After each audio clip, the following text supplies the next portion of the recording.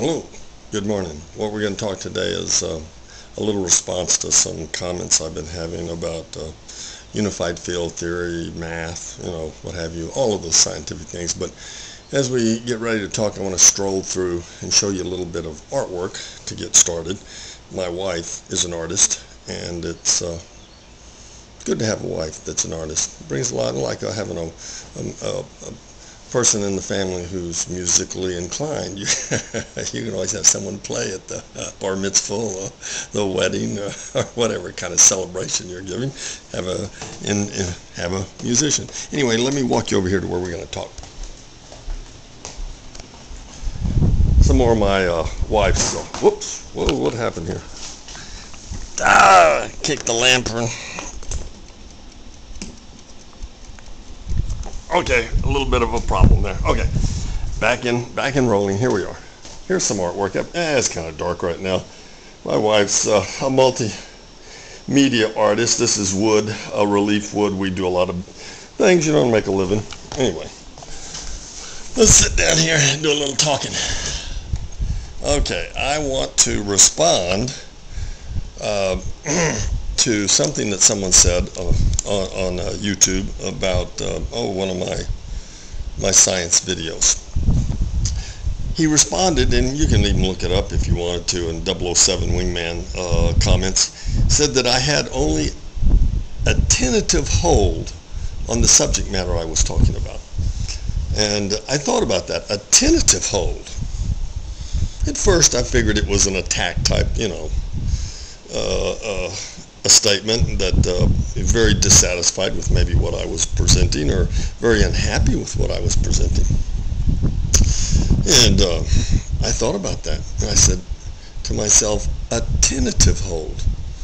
We're talking about a subject that from Jesus Christ and the Last Supper to Newton, Galileo, we'll throw in Copernicus, let's throw in Fermi, let's throw in Oppenheimer, let's go right on up the list, Einstein himself, to today, where we have people in colleges and universities just working their finger to the bone, a lot of mathematicians say, and they're trying to come up with the way things work. Now, let's not make a mistake about this. No one, and let me say that again, no one knows how things work. We haven't the faintest idea of how this universe turns. We, as Newton, could not explain why the moon circles around the earth, why gases float. We have a fair idea. If you throw an object or accelerate an object to a certain speed, we can expect a certain amount of things to take place. We've seen this. Everything we know of the universe, we have observed in the universe. And because we're observing, and we're keeping these observations, and we have a good memory for that, like insects that fly around and everything, we feel pretty smart. And we've, used math. Math is a wonderful thing.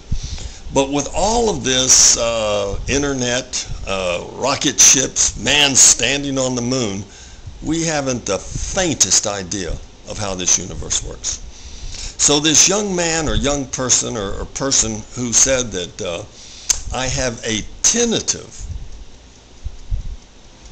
hold on what I'm talking about, he's complimenting me.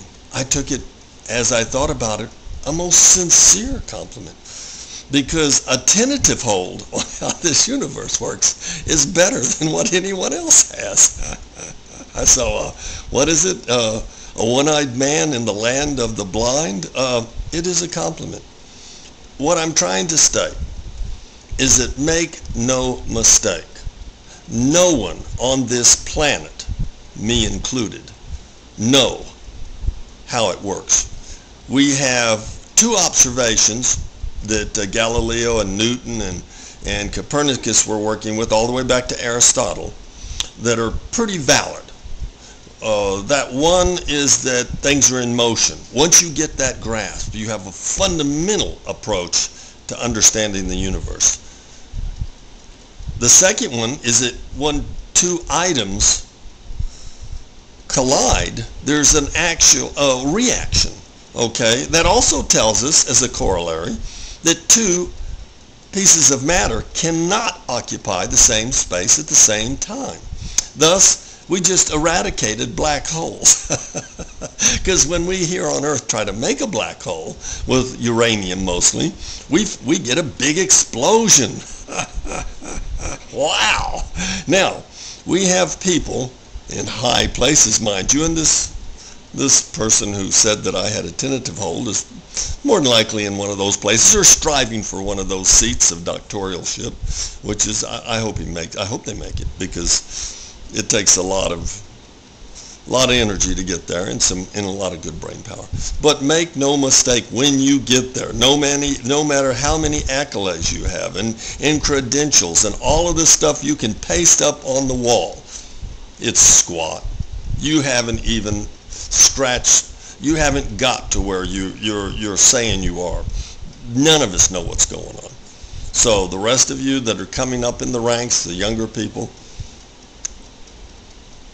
I think you might make it. I think we're getting close. You might be at that one position where you stand ahead of everybody and look forward, and then can turn around and explain it to us, because that's where we're hoping to go. And by that time,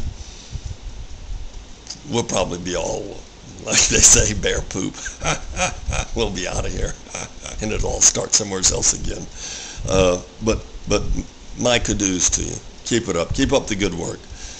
And thank you for the tentative hold thing, because that's all I'm striving for, is a tentative hold. We'll get more and more into this. We're running out of time. You know, these are 9 to 10 minute type things. eBay has not seen fit to give me over 10 minutes.